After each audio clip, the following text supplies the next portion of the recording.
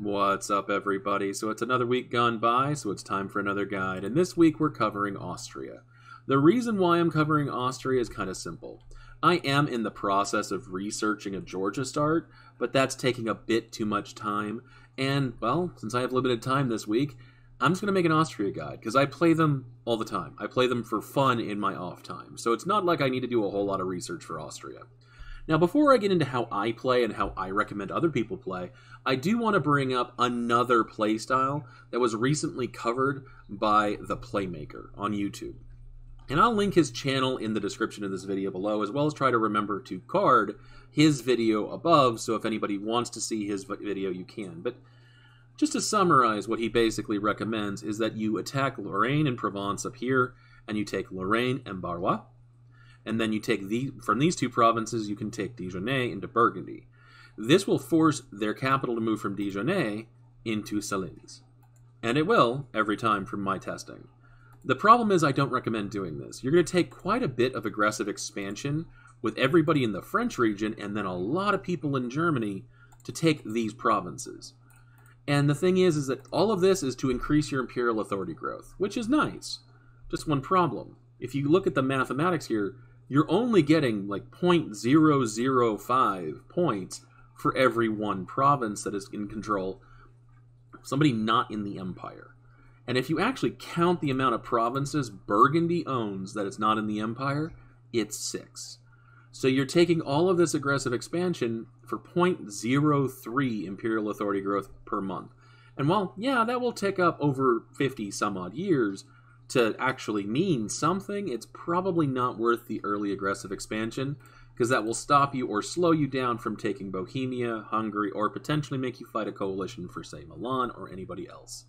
So, while you can do it, I don't really recommend doing it, to be quite honest. But it is completely up to you, and I believe in freedom of choice. So, let's go ahead and get this started. And just to say it, because I just realized it, I kind of have to do Austria now because of Viktor von Habsburg up here, and I think that's pretty funny. And of course, the first topic we're going to cover is the estates and privileges. We have religious diplomats, supremacy of the crown, patronage of the arts, burger financial demand. These are the normal things, and you have the monarch point privileges over here. And then I also granted the advisor cost privileges. Yes, this does increase your stability cost modifier, but it does make it cheaper to hire advisors. And you actually kind of have the economy, being a major power, of doing so as long as you stay as the emperor. So, very nice thing to do. Now, first things first, you're going to maintain your army and get them ready to actually be able to fight. But once you have that done, you can then look at your advisors and find who might be more valuable to you. So, for right now, I'm not hiring any, but the ones that I would generally look for is morale of armies at a level 1, and then you have the diplomatic reputation at level 1, which is just lovely that I don't have one, and then in here, generally, it's yearly inflation or tax income. The reason why tax income is still nice is because you have a lot of it. So having any tax modifiers tend to pay for themselves as you play the game. But with that being done, let's get these armies moved down. We're going to take our navy here, just merge them up and mothball them because we're not going to need them for a while. And now let's turn to our diplomacy. Now at the start of the game, the first person you're going to do anything with is Poland, and you are going to ally. The fact is that Poland, while being a bit unusual as an ally, will generally help you against the Ottomans, against Hungary if you need to attack them, against Bohemia if you're struggling, etc. The next person you're going to be going for is Burgundy if you can. If they start off rivaled to you, obviously you can attack them, make them break the rivalry, and then you can improve relations and try and ally them. But again, they might have trust issues. But you're still okay. If you really don't want to deal with that and you're worried about losing the Burgundian inheritance, you can just restart the game. It's not important enough for me to generally do so, and it's about a third chance that they will rival you, but it's up to you. In this case, go ahead and just royal marry them, and then go for Castile or Aragon, depending on who hates France more. As you can see, Aragon does not hate France, Castile hates France, so I'm going to go for them instead, because I'm going to eventually have to fight France. Once my diplomats come back, I'm going to ally with Hungary, because they can always be useful, and then I'm going to pick 2 electors to ally. That should get me up a little bit above, of course, my Diplo point mount, but I can fix that later. For now, it's probably going to be Brandenburg, because Brandenburg's always useful to have, and then potentially Cologne or Saxony. But we will find that out. So I'm going to go ahead and unpause it, get my allies all set up, and I will bring you guys back to talk further once I have it all set up and to discuss any decisions I made. See you then. And welcome back, everybody. So I wanted to take the time to actually set up to get ready to attack Bohemia, so it's a couple of years later. But I wanted to show you that, yes, I do have quite an alliance chain here, and that has put me really over my Diplo slot limit. The reason why is because I've pretty much allied every single elector except the Palatinate and Bohemia. The Palatinate because I know I will Royal Marry them the moment I ally them because I will just not pay attention and click the button, and Bohemia because I'm obviously going to attack them. And I understand that some people might look at this and say, well, you shouldn't ally this many people, you're losing all these points, just don't ally these three guys here. The thing is that you get a lot of favors really quickly with them. I mean, as you can see here, insanely quickly when you're allied to them. So, by using this, you're going to be able to get that mission done a lot sooner. You can then use them when you attack Bohemia, because you can use calling them in with favors. So, now that I'm ready to do that, I'm going to go ahead and hire both the Grand Company and the Independent Army, because they can take the brunt of most of the damage, while all these other guys flood them and get them weakened and taken down that way. And be aware, you can declare the war and call these guys in up to 3 years later. If you allied Burgundy at the start, you're usually capable of getting them to come in if you're struggling, but obviously you don't necessarily want to. And Poland, they're a couple of years later, so if you want to, spend time currying favors with them since the game start, and you'll be able to call Poland in, and then Bohemia will not stand a chance if you don't want to do this instead. Though I still recommend doing this because it's just easier to. Now, as far as a general, of course, you're going to have at least one of them hired up. It doesn't really matter if he's any good. Just put him in charge of one of the armies and get ready to attack. So I'm going to go ahead and get my armies on the border, get their morale up, and then attack. And I will see you guys once this war is over. And yeah, you're going to be losing a little bit of money at the start. Again, that's why you try not to use your money on advisors at this point. It's just not really that worth it. So I'll see you guys in just a second. And welcome back, everybody. So a couple things. First off, I realize that now that I forgot to set my focus to military points at the start of the game, you really want to do this. You start off focused on admin, and you only have one military point. So if you don't at least set it to not be focused on admin, it's as if you have 0. So you're going to fall behind in military tech if you don't at least stop focusing on admin. I'd recommend focusing on military so at least you're able to have some advantage in future techs, but right now, obviously I forgot to do that. It's going to make my life a little more difficult, but hopefully not too much. Now let's talk about this peace deal. For the most part, with everybody else in the Empire, you're going to want to have them spit out any extra tags. So take any money, take war reps, but if you see that there's an ability to release nations, take it. Every single time. The reason why is kind of simple. Every single tag that you have in the HRE improves the imperial authority growth that you get, as long as they're Catholic, and since the Reformation hasn't started yet, they're all Catholic. So it's beneficial for you to do this. Now, do not use return core, because that doesn't help you at all. It makes the person receiving it obviously happy, but who cares? Second, let's talk about Bohemia. Now, obviously, we're going to take them as a personal union. But whenever you take somebody as a personal union, if you can't get their opinion into the positive before your ruler dies, you're obviously going to lose that union. And you don't want to deal with that. So before you piece them out, there is a chance that they will be rivaled to somebody that you don't mind insulting, such as the Teutonic Order. If that is the case, scornfully insult that rival and you get 25 opinion. And that could actually end up saving you being able to keep them in some situations. Otherwise, take the Union, take Prague, take 5% war score worth of money, and piece them out. If you are in multiplayer or you're playing a game where you have no intention of forming the Empire, take the gold mine instead. Prague is better suited for you in multiplayer games or if you're forming the empire because you'll have the increase in imperial authority growth modifier here that can get pretty high up if you're willing to sink the money into it. But obviously if you're not forming the empire or you're flipping Protestant or you're playing in a multiplayer game where they're never going to let you form the empire, yeah, there's no point to Prague. You might as well just embrace it and go with the gold mine instead. But here, obviously, Prague is going to be worthwhile, so I'm going to take it. I'm going to core it as soon as I possibly can, and as you can see, there is Hussite here, so you're probably going to have to embrace Czech culture, and then you're going to have to take some privilege to increase your conversion speed, but you should be able to convert it. Just be aware, it is still a nightmare to do so because, right here, religious center, it makes it really hard to do so. So just keep an eye on that and you'll be fine. With that being said, it's now time to turn to other things. Specifically, we're going to be focusing on Italy. So let's talk about that. The Shadow Kingdom allows everybody in Italy to end up leaving the Empire in about 20-30 years of game start. Now, obviously, it's not happening yet, but you do have to keep in mind that that is a potential issue that you're going to come across. And the people you have to worry about, you simply have to come in here and look at Reign in Italy, and everybody that you need to worry about is going to be flashing. What it requires is either you to be allied to them, have, I believe it's 150 opinion, it's been a bit. Yeah, 150 opinion, they have to have the free city reform, which means you just make them a free city, or they've lost to you in a war.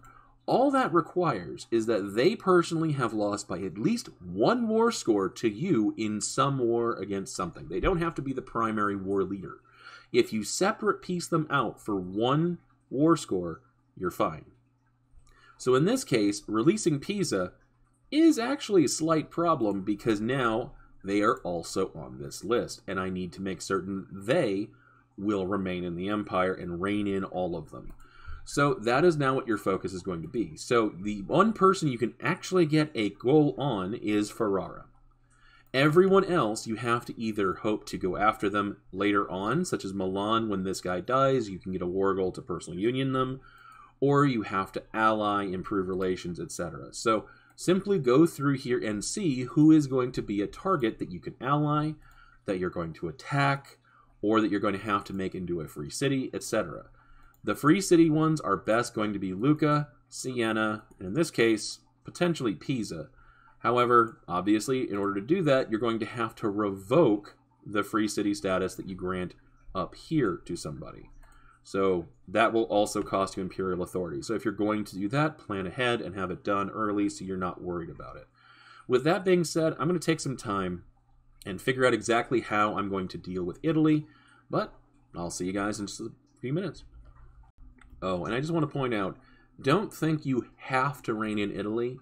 The reason why is because if you get down enough of these, as you can see here, gives a casus belli on non-members bordering the empire to force them to join, you can allow the people in Italy to leave the empire and then use that to force them back in. It costs you aggressive expansion, but you gain just flat imperial authority based on their development. The thing is that they cannot have over, I believe, it's 80 development. I might be wrong on that number, but I believe that's the number.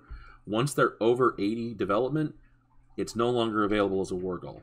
So they have to be smaller targets. So if there are large people in Italy, you'll have to attack them, make them release smaller tags, and then attack those smaller tags to force them into the empire. So I'll see you guys in a little bit. And welcome back, everybody. So as you can see, I have a certain event because a certain empire became the Latin Empire. And basically you have two choices here. Either you can join all the defensive wars of the Latin Empire, or you can just not. Obviously, just look in here and see who they're actually fighting. In this case, I'd be defending against Athens, against the Ottomans, and the Venetians. The good news is that, well, a lot of other people join too. So obviously, I don't necessarily have to join, but I might as well.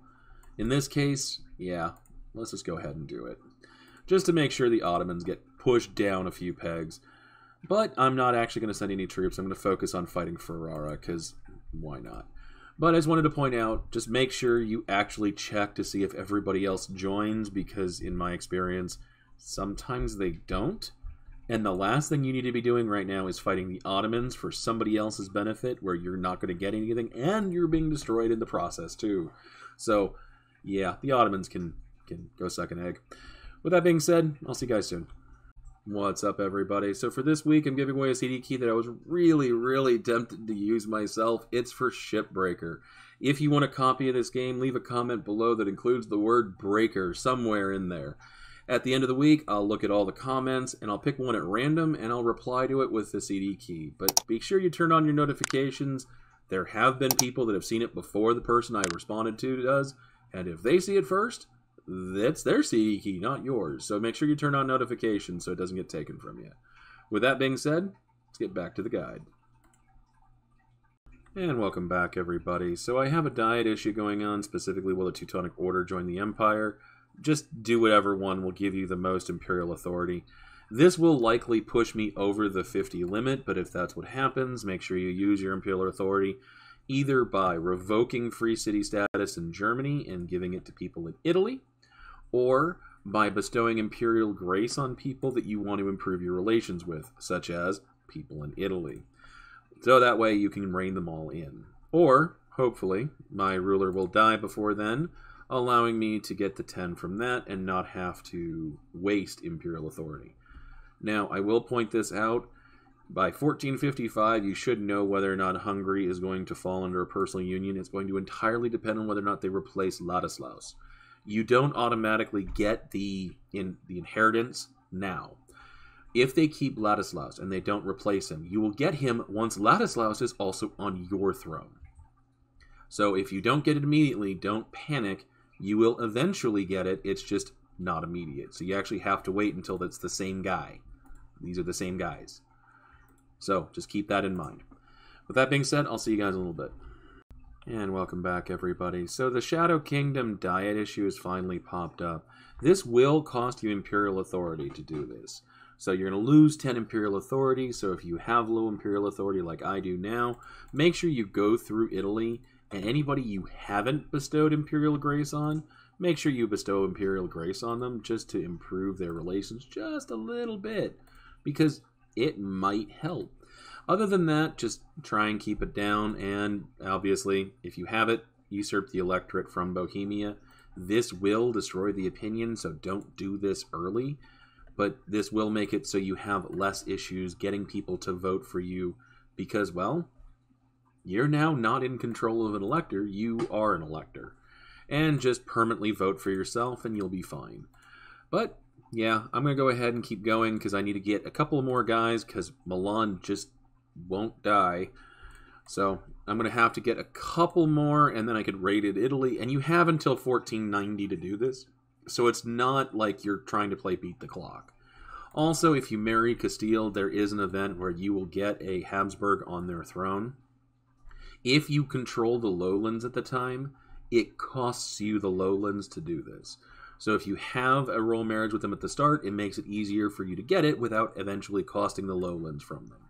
So I do recommend allying Castile early, but if they're friends with France and Aragon is not, it might be worth it to go with Aragon instead. With that being said, see you soon. And welcome back, everybody. So to make it go by a little bit faster, I allied Milan and royal married Bologna in order to get myself able just to click this button. As you can see here, it will make this event fire. You gain 25 imperial authority, which gets you a lot closer. Now, I do want to point something out, specifically the Teutonic Order. I completely forgot about this, because now that you can't have them join, but Danzig might still fire, because they are now in the Empire, all this land can be considered imperial. So if it gets taken by Poland, not by Danzig, but by Poland in particular, it is still imperial land. So just keep that in mind, that it might make it so you lose a bit of imperial authority growth. It's not substantial, but just be aware that it could happen. But with that being said, I've now reined in the Italians, so I can now stop focusing down here, and the Pope should join. But that might take some time, but I can finally move on from that.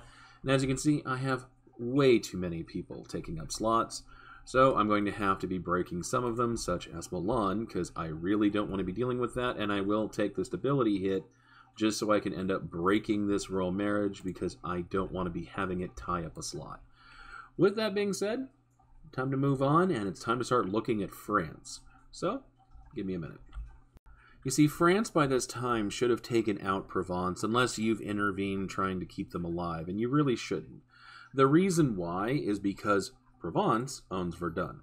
Verdun is imperial territory, which means that I can go after them, since they own imperial territory and they're not in the empire, and I can call in all of my friends, making this pretty easy. And you want this to be this way, because now you're the war goal leader, but as you can see, I can conquer Verdun, and that allows me to skip over everybody else and be able to get into France and start messing with France. And that's exactly what I'm going to do.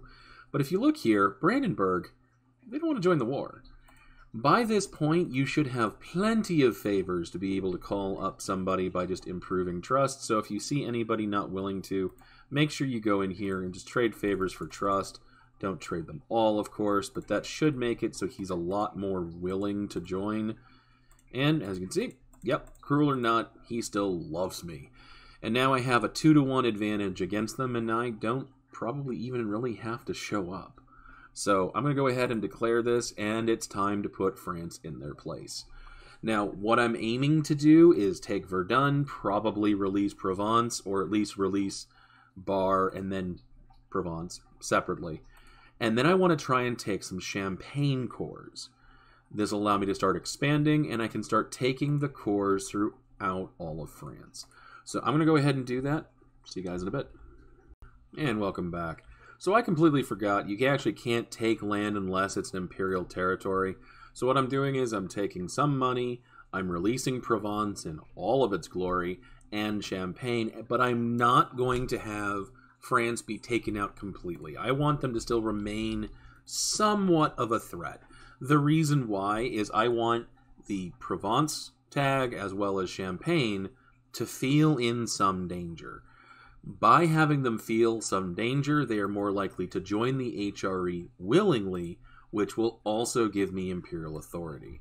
So I'm going to go ahead and do this reform because I need to, and then I'm going to move on. But as you can see, France has been relatively crippled. Now I'm going to go after Denmark up here because they also own imperial territory, and I'm going to be attacking them. And it looks like since they're fighting Sweden right now in their independence war, England won't even back them up. So, again, using my allies, even though some of them are quite small, and I'm going to have them do most of the fighting. So, while they go to do that, I'll be focusing on other things. As you can see, still haven't had my ruler die yet, so he's still going. Which means I don't have Hungary yet, so I'm still waiting on that. See you guys in a bit. And welcome back, everybody.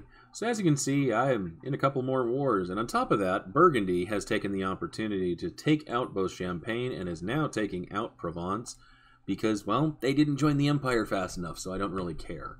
Now, what I'm going to be doing with Denmark here is I am making them release Holstein, and they will become a prince in the Empire, but I am taking Schleswig for myself. I'm also taking as much money as I possibly can because I'm using this province to be able to get claims in the north. This way, if a center of reformation spawns towards the north, I have the ability to start claiming in that direction from up here. As far as Venice is concerned, though, I'm not actually taking any land from them. Instead, I'm taking a little bit of money, but I'm making them release everything I possibly can. So there's 3 tags up here in northern Italy. I'm giving them back the stuff for Milan. I'll talk about Milan in a second. And I'm making them give up Dalmatia. All of this is because, again, they can join the Empire. Either peacefully or by force once I get one more reform. Now, Milan, as you can see here, has a new ruler. The way the Milan succession event happens, when the starter ruler dies, if he doesn't have a 16-year-old heir, or I believe it's an heir with a strong claim. I'm not sure which it is there. But I know it's at least 16 years old. You get the event.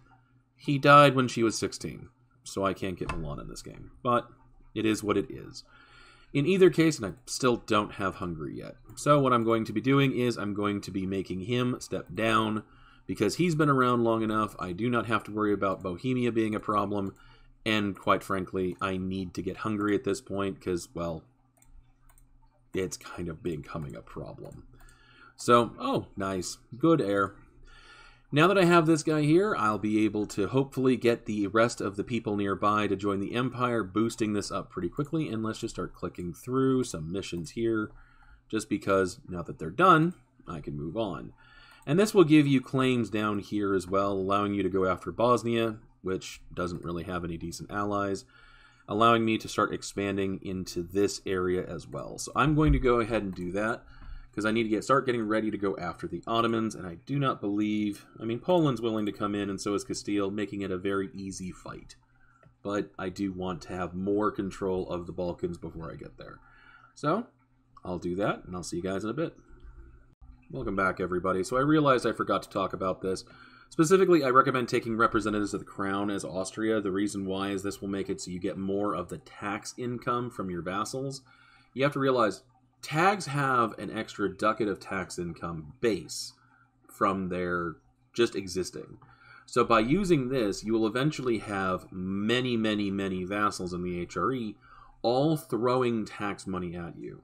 In the meantime, the extra diplomatic relation means that you're not going to be losing diplo points anymore, and you can have more friends.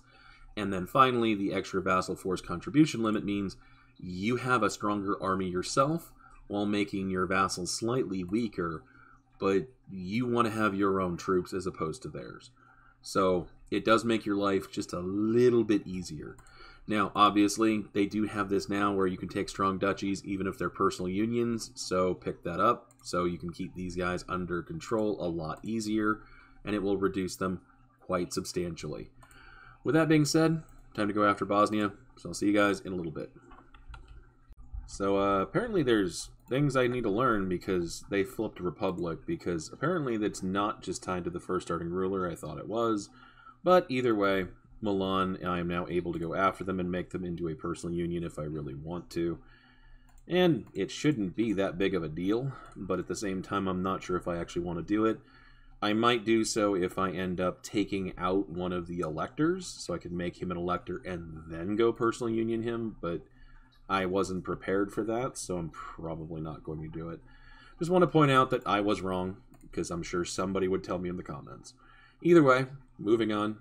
Let me go ahead and get ready to fight the Ottomans, because now that I have Serbia, because I conquered this area, and then I re-released them as subjects, they now have reconquest on the Ottomans, though I am waiting for Castile to be done with their second war, because apparently, them fighting Naples, it's a bit too much for them to handle at the same time. So, I'll be dealing with that in a minute, and then I'll go after the Ottomans, so I'll see you soon. Welcome back, everybody. So, as you can see, the Ottomans are having a very bad day. Now, the reason why I wanted to break in here is not because I wanted to show you what I'm doing to the Ottomans, because this is just pretty simple. I've let my allies take care of things, and I'm just guarding the crossing while they're coming around the back end. No, instead what I wanted to do is talk about France. You see, France can ally the Ottomans through an event, and as you can see here, they did mid-war. So, what happens? This event can only fire after Austria, through its own and its subjects' development, surpass 750. In other words, it can only really fire once you have both Bohemia and Hungary under your control. So once that happens, you want to be able to get into a war with the Ottomans. The mean time to happen to this is 100 months. If you're at war with the Ottomans for 3 years, they can't really call in any further allies at that point. Meaning that the event can fire while you're at war with the Ottomans, but they can't actually call the French in to help them out. Meaning, you can break this alliance and they won't get it again. So if you simply time it correctly, knowing you've hit the 750, it's time to attack the Ottomans and not have it fire before then, you're fine. You'll get away with it. Now, if France does end up joining because it fires within that 3-year time period, make sure that you have the capacity of turning around and fighting them as well, just to knock them out of the war. In this case, considering the fact of how many people are against the Ottomans, if France joined, it really wouldn't have changed anything. All it would have done is made us have to go over there, knock them out, and then come back and deal with the Ottomans again. So in this game, I'm going to go ahead and let this keep going, but I am going to take these 2 bits of land here. I can't really afford to take these 2, but at least being on the other side here will allow me to hand this land over, and then the Latin Empire can go ahead and hold on to it. So that way I'll be able to quickly cross over in the future. But just got to let this play itself out while I slowly have my allies siege them, and I'm just simply guarding this side of the channel. If for whatever reason they can't really take care of the Ottomans enough, I don't really mind just piecing out and not taking this stuff over here. But with that being said, see you guys in a bit. What's up, everybody? So I'm giving away a second CD key this week, and it is for the game Unpacking. If you want a copy of this game, leave a comment below that just contains the word Unpacking somewhere in the comment. And at the end of the week, I'll go through all the comments. Anyone that does contain the word Unpacking, I'll pick one of those at random and reply to it with a CD key for the game. Obviously, anybody else can see these CD keys, so make sure you turn on your notifications, because if I pick yours and somebody else sees it first and claims it, it's their game, not yours. With that being said, let's get back to the guide. And welcome back, everybody. So after waiting for the fort to fall, I realized, yeah, I can take some slightly different things, so I'm going to go ahead and do that. And that allows me to then release the Latin Empire back into the world, and I'll give them the Strait Crossing, so I can, not have to worry about it, not have to core it, but not also have to worry about the Ottoman Navy. While I was in that war, I am starting to build up a fleet, though. Specifically, I'm just starting off with 10 galleys because I don't exactly have a whole lot of sailors. But this will allow me to start using the newly acquired imperial authority that I have to start spreading.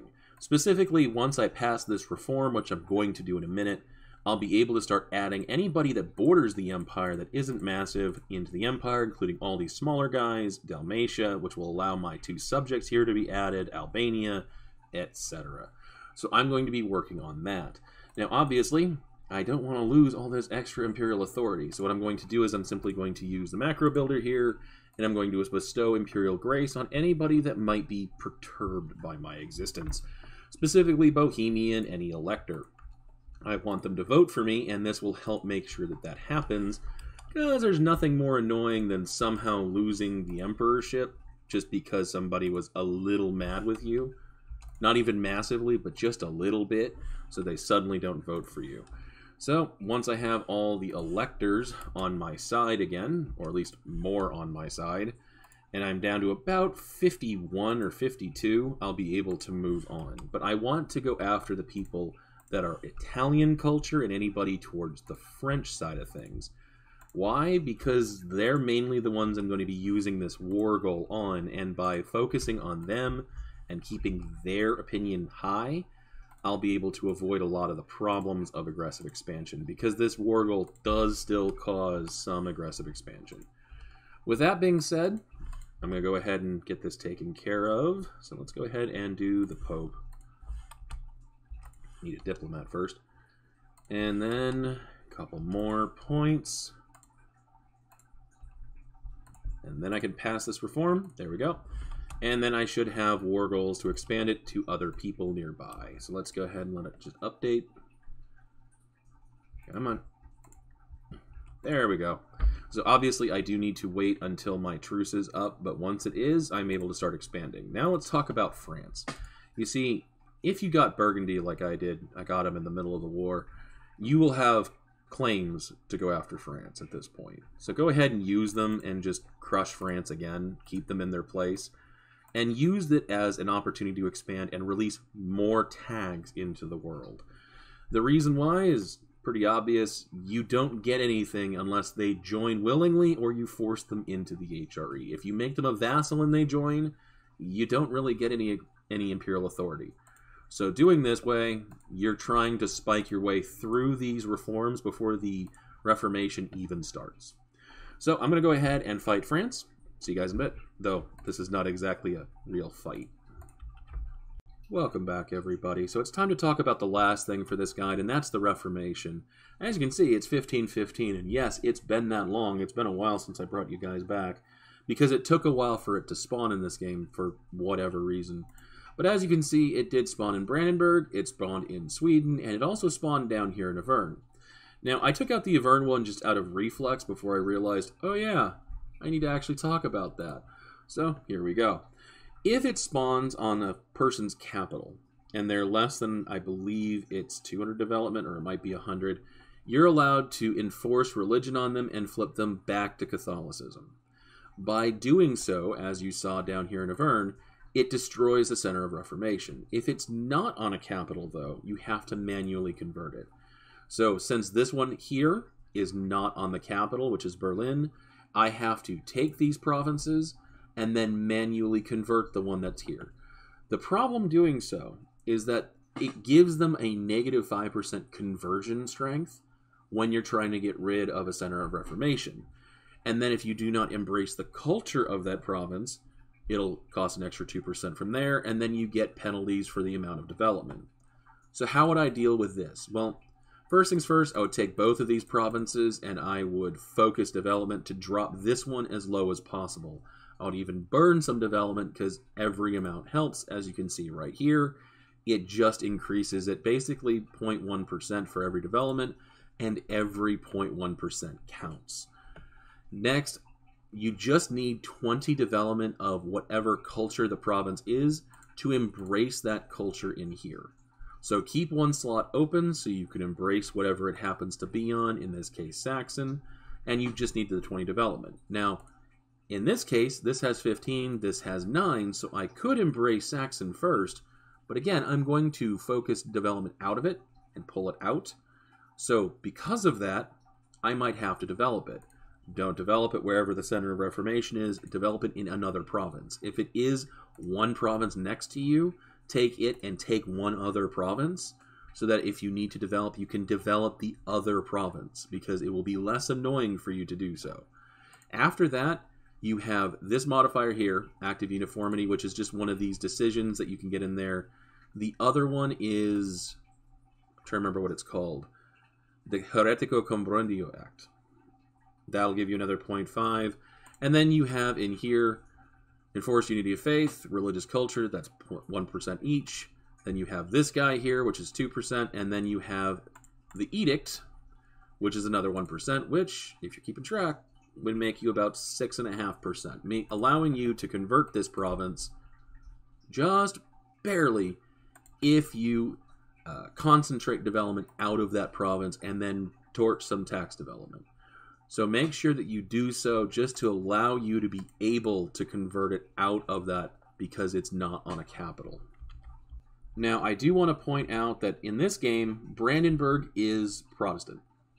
There is an achievement, though I'm not going to scroll through here to find it, where basically you can get it as either being the Emperor or being the Pope, and having the Pope be a elector in the HRE that has Catholicism as the dominant faith. The thing is that this has to be after the League War has fired, or at least the leagues have formed. In order for the leagues to form, an elector must be Protestant. So if you need that achievement, leave Brandenburg Protestant and spend your time before the leagues would form, because no one else should be flipping Protestant if you take out the centers. Spend that time crippling England, Muscovy, the Ottomans, Poland, whoever might betray you, and help the Protestants to fight you. Because if it's just a bunch of small guys in the HRE helping Brandenburg, who generally they won't help him because they're going to be Catholic, you're just going to steamroll the Protestants and you're going to get the achievement. If you already have the achievement or you don't care, go ahead and flip Brandenburg back at some point, but it's not realistically going to matter. Now in this game, because I have Bohemia and it is Brandenburg, I just told them to fabricate a claim up here, but obviously they haven't done so yet. If that is the case, use this northern province here to fabricate a claim here, and then here, using the claims bordering claims splendor bonus you have from the Age of Discovery.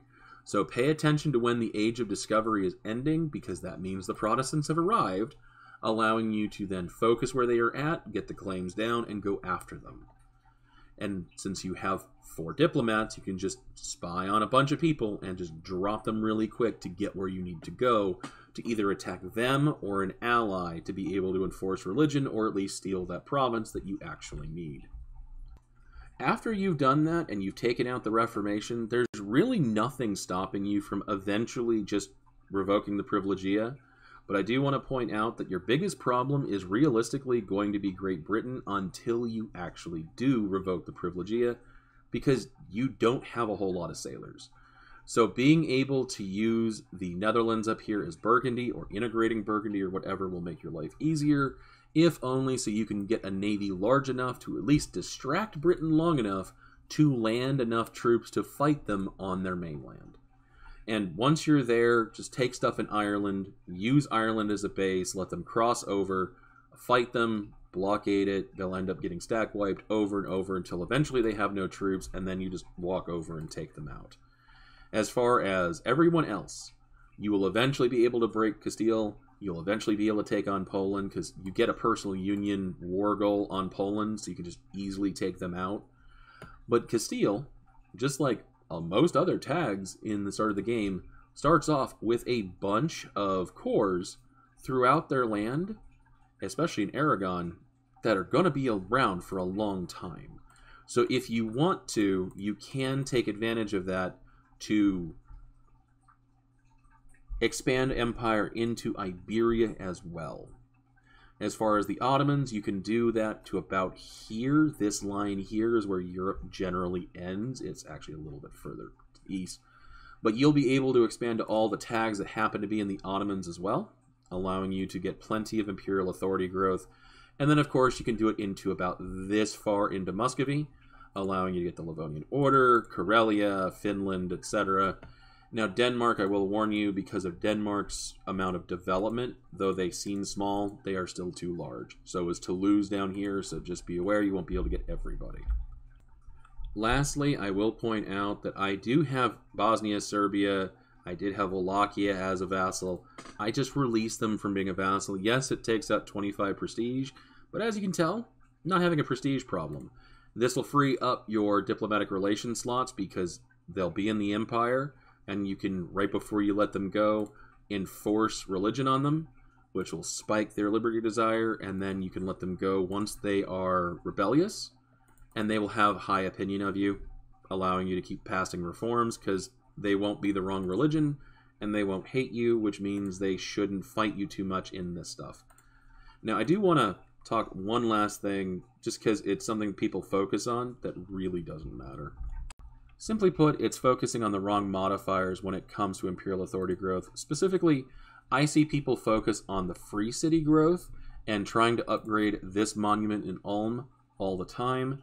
It's 7,500 ducats to get 20% growth on your imperial authority from free cities. If you do the math, that's about 7,500 ducats for 0.02 monthly imperial authority. It flat out just doesn't matter. Don't spend the money on this. Spend it on Prague, because that's a flat increase, which will almost double the amount of imperial authority growth I get overall. Obviously, crush the Reformation in its cradle, because that is really painful, but other than that, the best advice I can give you is, during this game, use your diplomats, because there was a lot of times I just had diplomats sitting there, constantly fabricating claims throughout the empire. The reason why is once you have claims bordering claims, you can obviously stretch them throughout the empire and use them as a means to make other tags constantly spit out whoever they've conquered. In this case, such as Brunswick, not only can I make him spit out Lüneburg, but also Kallenberg. I can make Lübeck spit out Mecklenburg, Wolgast, Rügen, and Holstein. Meaning I suddenly have 4 more tags, all of which should normally be Catholic, which would probably give me an extra 0.02 on its own, without any investment from me, and I could probably even get some money out of it too. So try and use that as a way to attack people and keep other tags in the game, in the HRE, and independent, because as long as you can do that, you're going to increase your imperial authority growth enough to be able to keep passing reforms. The last thing I wanted to point out is simply a mechanic that I play-tested the moment I saw it as an option, and it sucks. It's not worth it. And I just want to wave people off from that. Specifically, going the mercenary influence path, you get the ability to create client states. As I said before, you get imperial authority growth by having them be Catholic and being a tag in the HRE. So instead of, say, taking Hungary as a personal union, if you spent your time conquering that land and then release a client state here and here and here and here, so there is one extra province between them and another person. They would then be in the empire. They would then be contributing to the monthly tick of imperial authority growth. And while this can work, it's generally not worth it because you're giving up Hungary helping you, which can help you stop France, help you stop the Ottomans, help you stop Poland, and it's just not worth it in the long run. But if you want to focus on playing very tall and letting other people continue so you can revoke the privilegia and then go after France, completely viable. I just didn't find it fun, didn't find it worthwhile. So it's up to you what you choose to do. But with that being said, that's basically all you guys need to know to play Austria. I know it's a lot of information, but it's actually pretty fun and pretty easy. This is a pretty laid-back campaign because you have such strong friends.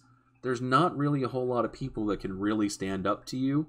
And by the time somebody is, like, say, a Russia, you're going to have pretty much the privilegia revoked, and then Russia's just going to get ripped apart. But thank y'all for watching. I hope y'all enjoyed it. If you did, like and subscribe. I will be continuing to make guides. But have a wonderful week.